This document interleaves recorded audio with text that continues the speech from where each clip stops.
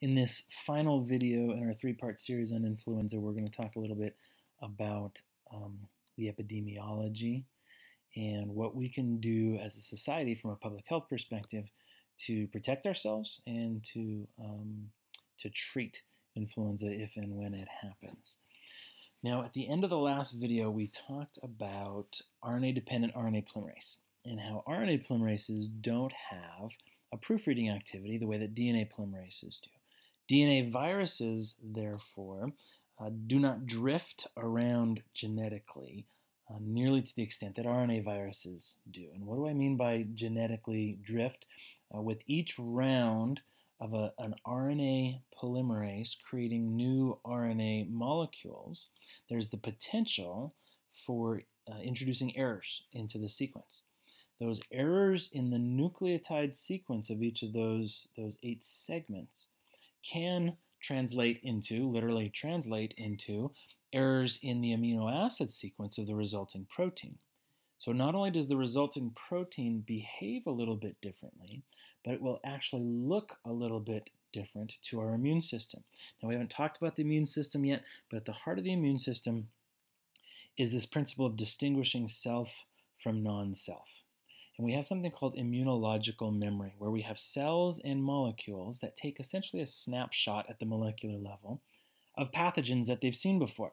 Now, they don't take a picture of the entire pathogen. They take a picture of a molecule that's exposed on that pathogen. And in fact, they don't just take a picture of a molecule on that pathogen. They take a picture of a tiny little fragment of a molecule on a pathogen. That's called an epitope. Now, if that epitope happens to be where there's been a genetic change due to the high mutation rate of RNA polymerase, all of a sudden it looks a little different, and it's not going to be recognized by our immunological memory. This we call antigenic drift because the antigen, the surface antigens, what were the surface antigens called? Do you remember? Hemagglutinin and neuraminidase. When there are changes in the RNA sequence for hemagglutinin and neuraminidase that lead to changes in the protein sequence for those two proteins, all of a sudden the immunological memory that we've stored from our last exposure, either an exposure through illness or an exposure through vaccine, is no longer valid. And we're vulnerable to that new version, that new look. It's basically a way of constantly changing its look so that we're constantly on our toes. Antigenic drift, mutations in genes coding for hemagglutinin or neuraminidase due to the high error rate of RNA polymerase. This is why we need a new influenza vaccine year after year, because the influenza that we see this year, be it live or in vaccine form, is not going to be exactly the same as the influenza that we see next year. That's the idea behind it. Okay, now there's a related idea called antigenic shift. Now, antigenic drift, think of drift as being a slow, moderate, lazy kind of change, little RNA change here, RNA change there, accumulating over time. Antigenic shift is more abrupt. Here's the idea. It turns out that influenza viruses, multiple influenza viruses, can co-infect the same cell at the same time. Probably doesn't happen very often, just by the odds, but doesn't have to happen very often. Now imagine if the two influenza viruses there had decided, so to speak, to co-infect, let's say, one of your respiratory epithelial cells, are two different influenza viruses. There are two different versions. Maybe one is H1N1 and the other is H3N2. When they co-infect, both of their genomes get replicated into lots and lots of copies in the biosynthesis phase, and lots of new proteins are made in the biosynthesis phase, and then in the assembly phase you start getting packaging, and the packaging is not so specific as to be able to distinguish whose chromosomes belong with whom, and what you end up with is a reshuffling. Okay, this is sometimes called a gene reassortment. So these 8 fragments of RNA that encode 8 different genes for the influenza variant can actually get shuffled together. So in the new variants that come out, maybe you've got a couple genes from the H1N1, but a couple genes mixed in from the H2N3 to have a full set of all 8. So you still have chromosomes 1 through 8, but they're coming from 2 different sources. Now, under most conditions, probably that's not going to make a difference, but under some conditions, you're going to reassort and get an entirely new virus that's going to look completely different from anything our immune system has seen, and it may be more or potentially less virulent. So, for example, maybe you've got a strain that transmits between people very aggressively, but it causes very mild disease. And it co-infects a cell with a strain that doesn't transfer very well between people, but causes very aggressive, highly virulent disease. You run the risk of a new variant emerging from that cell that has the worst properties of both, highly contagious and highly virulent. Okay? You see at the bottom it says antigenic shift can take place in humans, but it can also take place in other reservoirs, and the other primary reservoirs, believe it or not, are pigs and water birds, like geese and ducks. So when they're not in us, they're cruising around in these animals, either causing mild infection or no infection at all. A lot of the reassortment, the antigenic shift that takes place, seems to be taking place in these non-human reservoirs. So think through the difference between antigenic shift and antigenic drift. Make sure you understand them, and you understand how shift can lead to a whole new, novel, potentially highly dangerous strain, whereas drift is not likely to sneak up on us so fast, but it does keep us on our toes from one season to the next. All right, what about the epidemiology? I want to get some terms under our belt here. Seasonal flu, this is the common human disease. Most of us actually have some low-level immunity because we've been exposed at some level. So even though antigenic drift is always happening, we may have snapshots of other angles, of other portions of the antigens on the surface that may provide some sort of immunity. So most of us have some level of immunity. And there are, in fact, vaccines available, as most of you know. And those vaccines have to be altered and changed from year to year.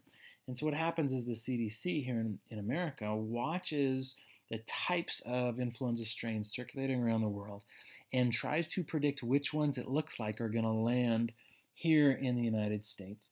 And then they have a couple of months to scramble and put vaccines together that represent the 2 or 3 or maybe 4 most likely scenarios, the most likely versions of influenza that are going to hit us.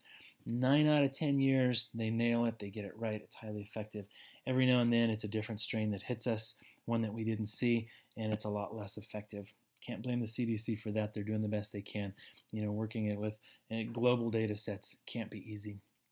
And with seasonal flu, the symptoms, well, we'll say they're mild. If you've ever had the flu, you know they're horrible. You wish you were dead at times. It's miserable. But typically, they're rarely life-threatening unless you are in a high-risk group like we talked about before. You might be miserable for a week to 10 days, but you're not likely to have major complications, and you're not likely to see your life being at risk with seasonal flu. Now, bird flu or avian flu is a different story. These are strains of influenza A that typically are infecting birds, and these birds may or may not show any symptoms. They very rarely jump from bird to human, and they have not definitively been shown to jump from human to human once they do hit a person. When they do get into people, though, the mortality rate is like 66%. Your survival rate's about 33%. So you don't have much of a chance of surviving if you do pick up avian flu. About 2 out of 3 people that get it die from it. It lacks a strong ability to transfer from person to person. There have been some cases within a family where multiple people in the family got it. It's been speculated that it transferred from human to human, but these are families that work on farms with birds. And they work around bird fluids, bird blood, bird feces, bird urine, bird mucus, bird saliva. And so the question still remains, did dad get it from a bird and then give it to the kids? Or did dad get it from a bird and the kids also got it from birds? Because they're all exposed to these birds at the same time. So there's still some reason to doubt that it can transmit from person to person. Avian influenza is one of those areas where an antigenic shift could be really scary, where we mix the high virulence of avian flu strains with the high transmissibility of seasonal flu strains in something like a bird or a pig or potentially a human. And we release a new reassorted version of the virus that is much more dangerous. And that's on a lot of people's radar. And the CDC and other epidemiology, public health type organizations are watching for that very, very carefully. Then we've got this term pandemic flu. For a long time, the term pandemic flu was being jumbled up with the term avian flu, but you need to understand these are two different things. Pandemic flu simply means a global outbreak due to either a new strain or a highly virulent strain. So either something that's arisen through antigenic shift, or something that's been out there for a while that we just haven't seen. It hasn't found its way into the human population, at least not for several generations. Pandemic means that it's going to be a global outbreak. It could be a global outbreak of a mild strain, or it could be a global outbreak of a very virulent strain. The influenza pandemic of 1918 was famous, where it was highly virulent, highly transmissible, and it was a global outbreak. The estimates are that about 50% of the entire world was positively infected, and that there were about 50 million deaths. Now, there's good news and bad news here that I want to follow this up with. Bad news is that epidemiologists tell us that global influenza pandemics occur roughly once every 100 years. We haven't truly had a pandemic, not of this scale, since 1918. So some people want to say that that we're due, right? This is 2016 at the time that I'm recording this, and so we're at 98 years. Some people would argue that we're due. Now, that's the bad news. The good news, though, is that the world of healthcare in 1918 is completely different from the world of healthcare in 2016. We understand influenza so much better. We understand vaccinations so much better. We have surveillance systems globally that can keep an eye on these things, and we're in a position to respond and treat in ways that we never could have dreamed of in 1918. So even if and when this new strain emerges that could potentially hit us and have the potential at least to spread across the world and cause tens of millions of deaths, many people, myself included, believe that our healthcare system is so much more robust today that that we'll be able to keep this in check if and when it does happen. We can always hope and pray, right? So what's required for a flu pandemic? Well, it needs to be a new virus to which there is little or no immunity. This can arise by mutation, antigenic drift, but more likely it's going to happen by antigenic shift, a gene reassortment. We just spent some time talking about that. Number two, it has to cause illness in humans when it's transmitted from whatever the reservoir is. If it gets into us, it doesn't matter if it's new. If it gets into us and doesn't cause any disease, we're not going to worry about it, right? It can spread all at once, too, if it's not making anybody sick. Number three, it has to be efficiently transmitted from human to human. Some of the most virulent strains do not transmit from human to human. They transmit from reservoir to human. Maybe it's a duck or a chicken or a pig to human, but they typically do not transmit all that well from human to human. And number three there, of course, is the big fear with something like bird flu and the potential for a gene reassortment, right? An antigenic shift to take place, where we've already fulfilled requirements 1 and 2, and all of a sudden 3 gets added in with a completely different organism that was reshuffled into the genetic card deck, so to speak. Some fun facts about seasonal flu: about half of all infections are asymptomatic, which means if you've gotten it twice in your life, then you were probably infected 4 times on average.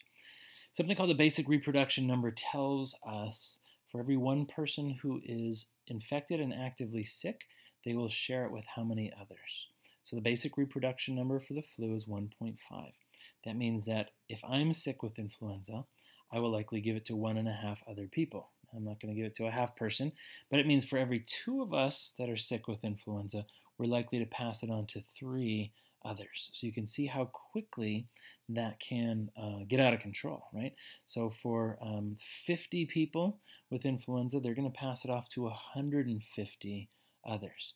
Very, very rapid spread. Basic reproduction number of 1.5 is quite high. It's transmitted, we believe, by respiratory droplets through coughing and sneezing, primarily inhaled through the nose, but it can also be picked up by something called fomites. Fomites are abiotic, inanimate surfaces where a microbe can stick around for a while. So a door handle.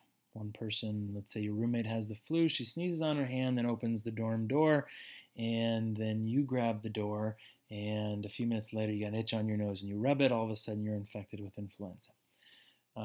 Maybe you accidentally used somebody's toothbrush. That would be a fomite as well. So respiratory droplets seem to be involved, coughing and sneezing in particular, but fomites may also play an important role. And then as we mentioned before, aquatic birds and pigs are the primary non-human reservoirs as far as we can tell. Let's finish with the idea of treatment or prevention. This is a vaccine preventable disease. Do our public health officials always get it right? No, but they get it right far more often than they get it wrong, and the risks of not being vaccinated far outweigh the risks of being vaccinated. The robust statistics back that up. Vaccination is artificially acquired immunity. It's building up that immunological memory we talked about without having to experience illness the first time. We'll talk more about vaccines at the end of the semester when we talk about the immune system. We have two categories of anti-influenza drugs. Once someone is infected with influenza, we can use amantadine or rimantadine. These are viral replication inhibitors. They stop the virus once it's gotten in from uncoding and replicating. But we've had high resistance rates. You can see in this slide I say have led to CDC recommendations that these not be used for at least the past 6 flu seasons. We are now up to 7 consecutive flu seasons where amantadine and rimantadine are not recommended because of high resistance rates. The category that is still functioning well are neuraminidase inhibitors, zanamivir and oseltamivir. Right? If we can knock out neuraminidase, we can knock out their ability to spread. So there may be some initial infection, but we can stop the infection very, very quickly. You've heard of Tamiflu, lots of commercials these days for Tamiflu. Tamiflu is one of these neuraminidase inhibitors, knocks out neuraminidase and knocks out the spread of the viruses. So why aren't we all taking it? Well, we don't want zanamivir and oseltamivir to go the way of amantadine and rimantadine, where resistance rates are so high that we can't risk somebody's life. We can't risk their treatment on a particular drug that maybe has a 25 or 50% resistance rate. So if we can not overuse these drugs and really limit them for people that are at risk, at high risk, those high-risk groups we talked about in video number 1, then we can hopefully slow and delay the onset of resistance to these drugs and maintain their shelf life, so to speak, for as long as possible. Hope this was helpful. Hope this was interesting, and look forward to talking to you guys about this soon.